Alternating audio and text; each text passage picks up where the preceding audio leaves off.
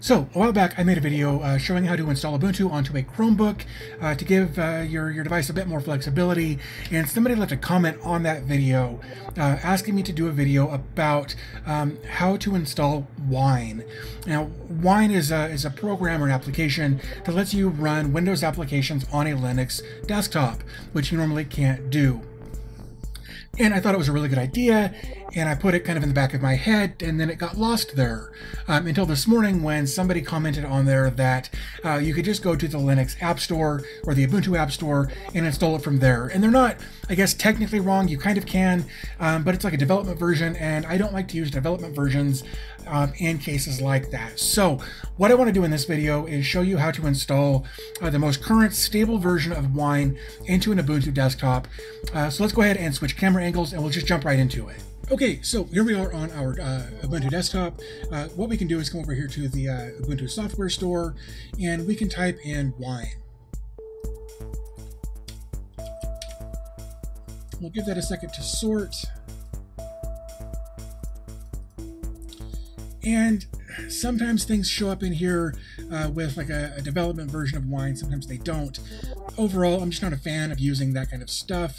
So what we're going to do is close that. We'll open up Firefox. And we'll go to, let me pull up the website here. So this is a great step-by-step on how to do everything you'll need to do to get the most stable current version of Wine installed. The first thing that we'll have to do most likely is enable the i386 architecture here. So we're just going to do a lot of copying and pasting to get things going. But first we need a terminal. So we'll open terminal and then we'll just paste that in there. We'll hit enter and we'll enter our super secure password there. And so that's the first step. Now we've got to add the repository so that our Ubuntu desktop can communicate with the right servers to get the stuff we need. So that's good. Oops. Copy that. We'll paste this in. That's good. So then we'll copy this. Paste that. All right. So that's pretty much all we've got to do there at first. The next thing we've got to do is actually update our system here so that we make sure we've got everything enabled the way we need it to be. So we'll go ahead and hit update. This may take a little while depending on how many updates need to happen, how fast your internet speed is, things like that. So we're going to go ahead and let this run, probably take a few minutes. Oh, or it could just make a complete liar out of me and do it right now. So then our next step here is to decide which branch we want to install, whether it's stable, development, or staging. Development and staging I wouldn't advise unless you're a developer, and if you're a developer you're not watching this video. So we're going to use the stable branch. So again, whoops, we're going to go ahead and paste that in there and we'll hit enter. And then it's going to say, hey, there's a bunch of stuff to install. Do you want to do that? Yep, I sure do. Again, this may take a few minutes depending again on your internet connection speed and the resources you've allocated for your virtualized Ubuntu system.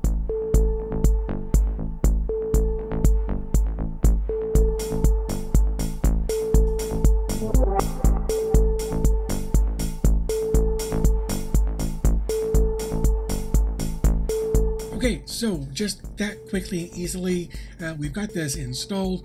It used to be that you'd have to go in and go through a configuration process. Luckily, they've streamlined a lot of that. So what we're going to do is, just for the sake of demonstration here. Whoa, that was the wrong thing. Let's just do qtorrent and let's download it from Google. There we go. So we're going to go ahead and download the link for Windows here, or the file for Windows, the executable there. We'll give that just a second to do its thing. It's thinking. Maybe, there it goes. And yep, we want to download that. And we actually just want to save this file. And we'll go ahead and open up our downloads folder here. Let's minimize some stuff. We got a dirty desktop there. All right. And so now we can just run this. Now normally this wouldn't have run because it's an executable instead of, or it's a .exe file instead of a DEB file. Executables are for Windows. So now we're going to go through this process of installing everything. You only have to do part of this one time. It's the first time you try to use Wine. You will have to go through this process. We'll click install. It'll go through a bit of a process here. Okay, and it's saying that we don't have the Gecko package, so we're going to go ahead and install that. Download and install. Now it's updating some stuff.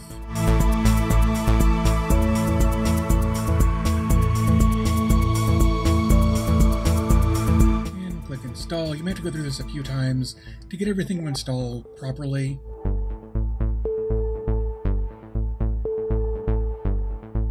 Okay, so now all of that is done. Again, that part only happens once, and I'm super thankful for that. But now it's actually asking us to install the program that we downloaded initially. So, or this Windows executable file, rather. So we'll go ahead and click OK.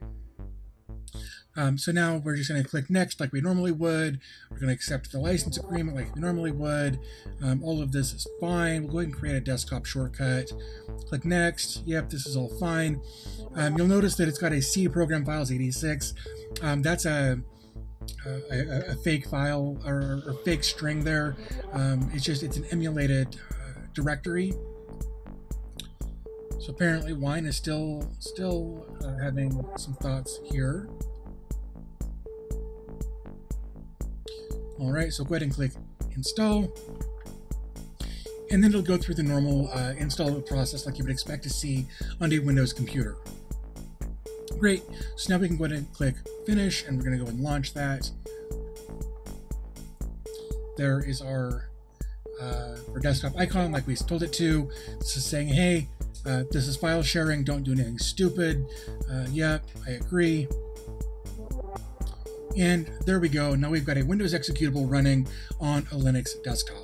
So there you go. It's a bit more in depth than necessarily just going to the Windows or the Linux store and installing it that way. But sometimes it's good to be able to know how to do things in command line and get more familiar with how to use Linux, whether it's Ubuntu or Mint or whatever. Sometimes it's nice to just go click something, install it, and be done. But it really is good to know how to get into that command line and do everything more efficiently and effectively with a bit more knowledge as far as what's going on behind the scenes. So hopefully this video was helpful and gave you some insight into how it can be done. And if it was helpful, it would be amazing if you guys could give me a thumbs up on the video. It would help me out a bunch. If you like these kind of tutorials, I've been releasing more of them lately. So if you want more information on that, hit the subscribe button. Maybe even consider hitting the bell so you can be notified maybe when these new videos come out. Also, I'll have a link to all my social medias down below where you can follow me. I always notify my social media people when I release a new video there as well. So again, thanks for your time. I always appreciate your support, and I'll talk to you in the next video.